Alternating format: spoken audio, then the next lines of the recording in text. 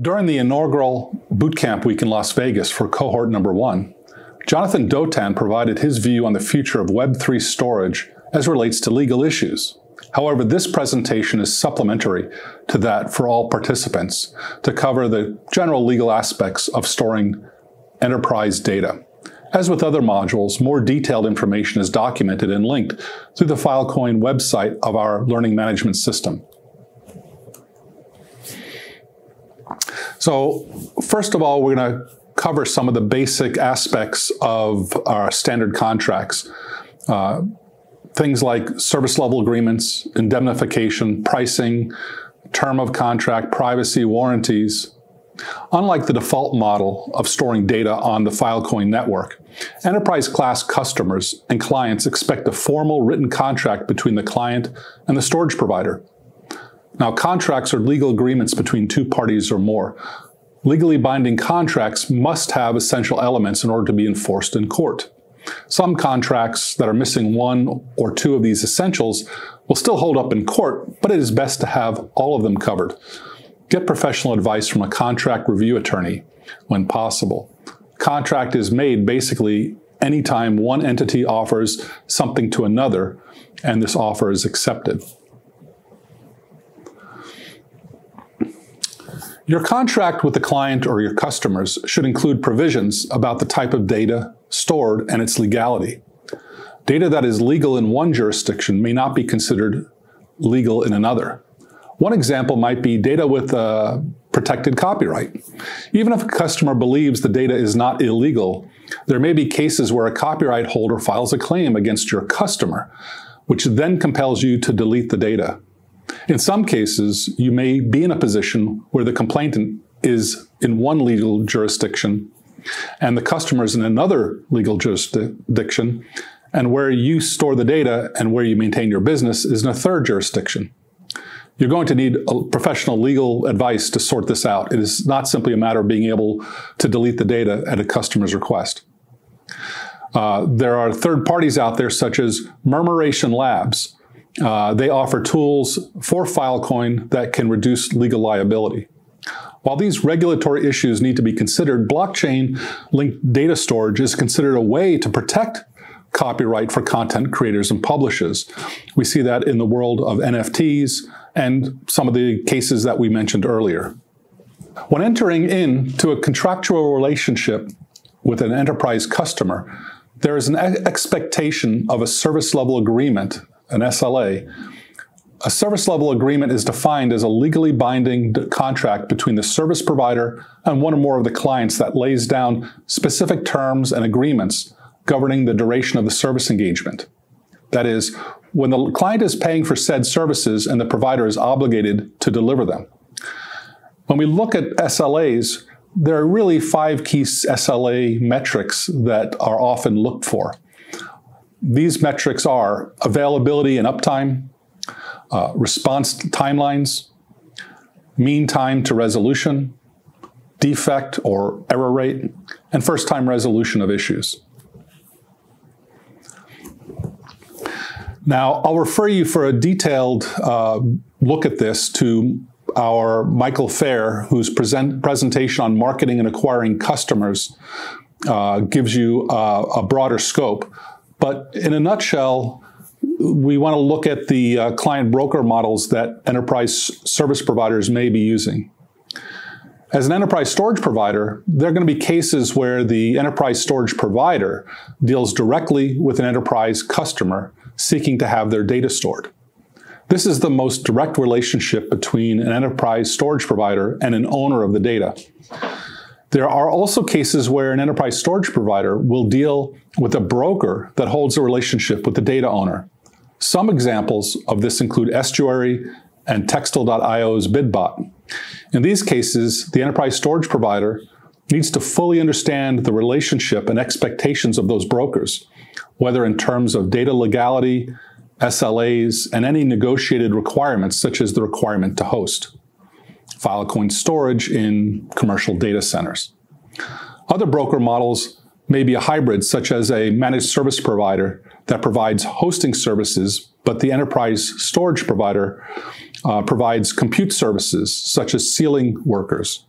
The key here is to understand the enterprise storage provider obligations and expectations with their broker. Another thing we hear about in the enterprise storage provider world and having enterprise customers is the need for audit capabilities. The most common one today is called a SOC 2, or Service Organization Control version 2, or level 2.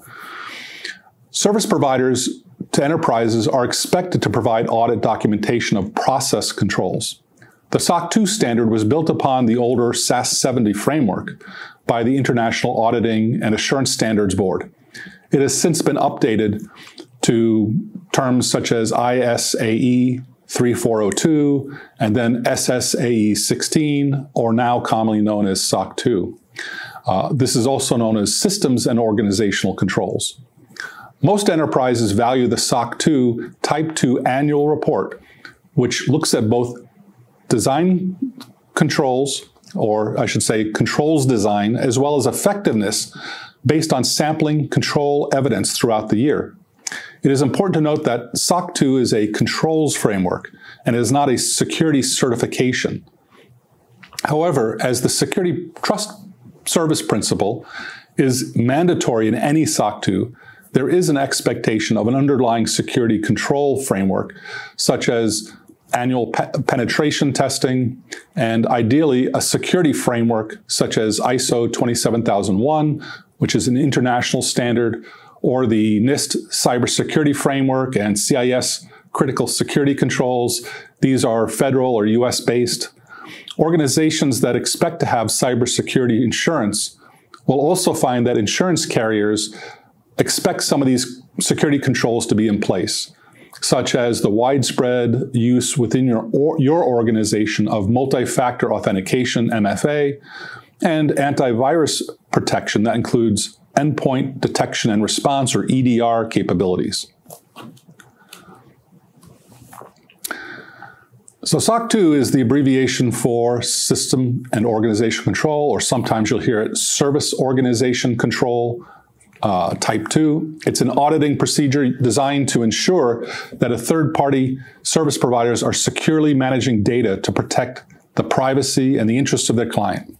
SOC 2 is based on the American Institute for Certified Public Accountants Trust Services criteria and focuses on system-level controls of the organization. This specifies 3 types of reporting.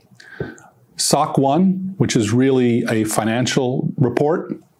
SOC 2, which is what we're talking about here, deals with protection and privacy of data based on the trust services criteria. And then there's SOC 3, which deals with the same information as SOC 2 report, but it's intended for a general audience and can be published publicly. They are shorter and do not include the same details as SOC 2. Most enterprises will require the SOC 2 because it has more details. It's also considered confidential and often requires a non-disclosure agreement to be signed before a client can download one, given the nature of the sensitive information that's contained in there.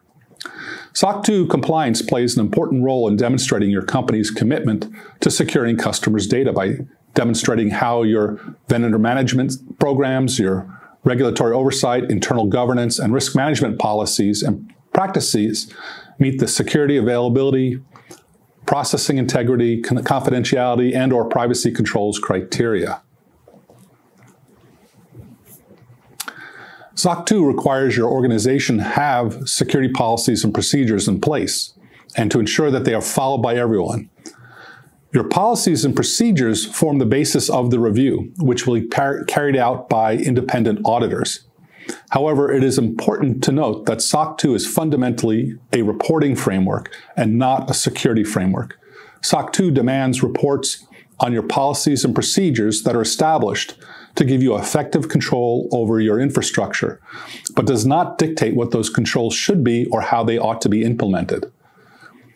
The policies and procedures should cover the controls grouped into the following 5 categories called trust service principles. Number 1 is security. Now, security is the foundational principle of your SOC 2 audit. It refers to the protection of your system against unauthorized access. It's a mandatory principle. You cannot have a SOC 2 without having the security principle. All the rest of these are optional and generally cost additional money to have performed. The second principle is availability. Principle of availability requires that you ensure your system and data will be available to the customer as stipulated in your contract or SLAs. The third one is processing integrity. The processing integrity principle requires that you protect your system and data against unauthorized changes. Your system must ensure that data processing is complete, valid, accurate, timely, and authorized. The fourth principle is confidentiality. This requires you to ensure the protection of sensitive data from unauthorized disclosure. And finally, privacy. This is the newest principle, one that is still being worked out within the audit community, but the basic principles are in place for this trust principle. It deals with how your system collects, retains, discloses, and disposes of personal information, and whether it conforms to your privacy policy as well as the AICPA's generally accepted privacy principles. This was all rather long-winded. In simple terms, here's what you are really required to do to become SOC 2 Type 2 compliant. First, establish data management policies and procedures based on 5 trust service principles. Second, demonstrate that these policies are applied and followed religiously by everyone. And 3, demonstrate control over the systems and operations that are in scope. Another aspect of regulatory and legal control has to do with the right to be forgotten. We see the European Union established in their privacy laws a right to be forgotten. This was in order to give European Union citizens and residents the right to request the removal of their personal online data. In other nations, including the US, similar regulations are being considered, and numerous lawsuits have been upheld that require erasure of personal data. As an enterprise storage provider, you may be storing with or without your knowledge personal information that may be subject to these regulations. Again, this is something that you're going to need an attorney for because the rules are complex and often you won't know who that end user is that is requiring the right to be forgotten. You simply need to know that there's this aspect of regulation that's becoming more and more prominent. And finally, the next module after this is called Filecoin Ecosystems. Thank you.